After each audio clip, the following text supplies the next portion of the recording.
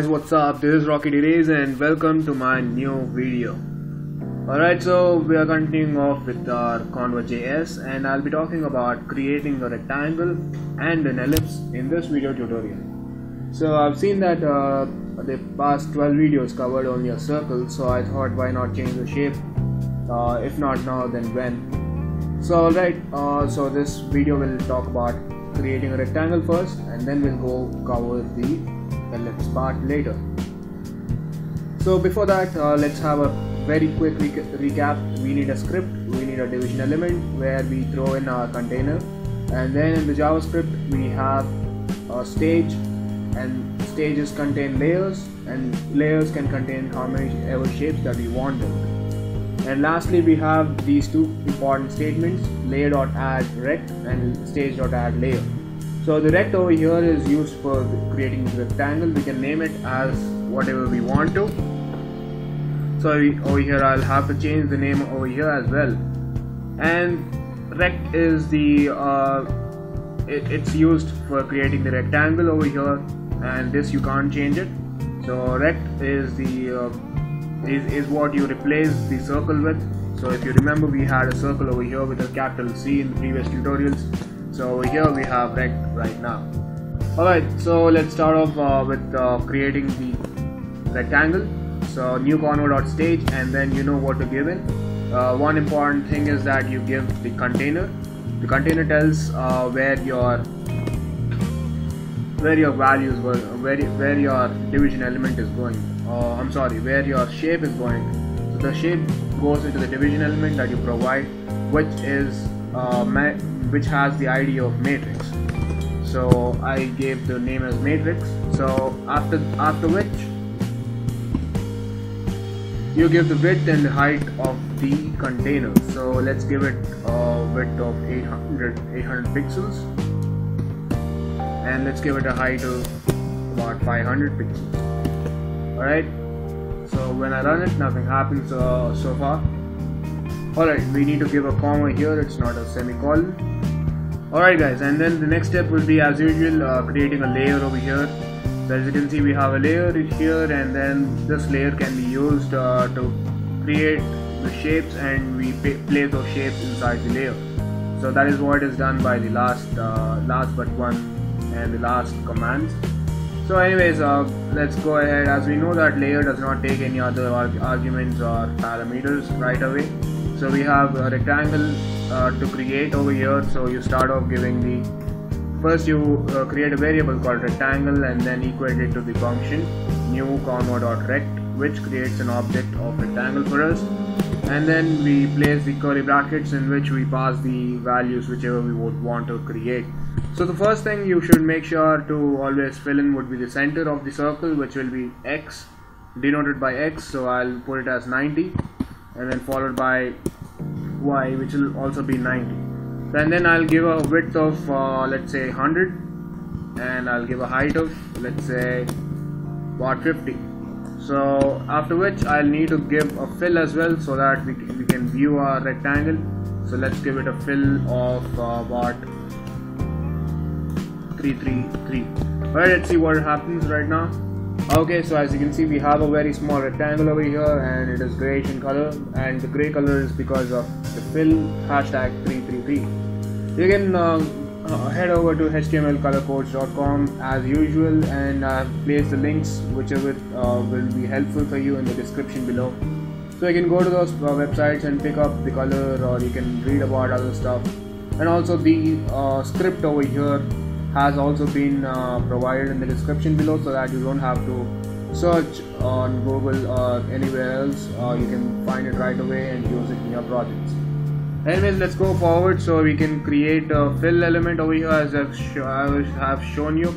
We can also give a stroke of our choice. So let's give a stroke, let's give it a color of 888 and see what happens. And so as you can see, we have a small radius over here. We can change the width of it as well, as we have changed with the circle. So what you do is you give a stroke width and give it about 10 pixels. So let's see what happens. Alright, so as you can see, our rectangle's border has increased quite a lot. So I'm thinking of increasing the size of this rectangle, so let me give the width as about 600, and then I'll increase the height to about 300. Alright, so as you can see, it is covering up a lot of space, so that is what happens when you give it this bigger value. And let's see what happens with the when I tweak the x and y of these two elements. Okay, so as you can see, this is like this is the first corner. This is not the center of the rectangle, as I was saying before. So if I give a 500, let's see what happens. Okay, so the rectangle has gotten way below, and it has gotten out of our container. So I'll increase the size of the height of the container, and after which we can visualize our rectangle over here. So anyways, I'll get back the y value back to its original version, and then I'll give the width as 500. Okay, so as you can see, we have a good width over here, and I'll decrease the value of x, the x value over here, and I'll give it 10. Alright, so as you can see, it's not the center of the rectangle as we had in the circle. In the circle we had given x and y as the centers of the circle. Alright, so guys, this is how you create a rectangle full fast, and you can create it very easy. You can also give it shadow offsets as we have given in the last few tutorials.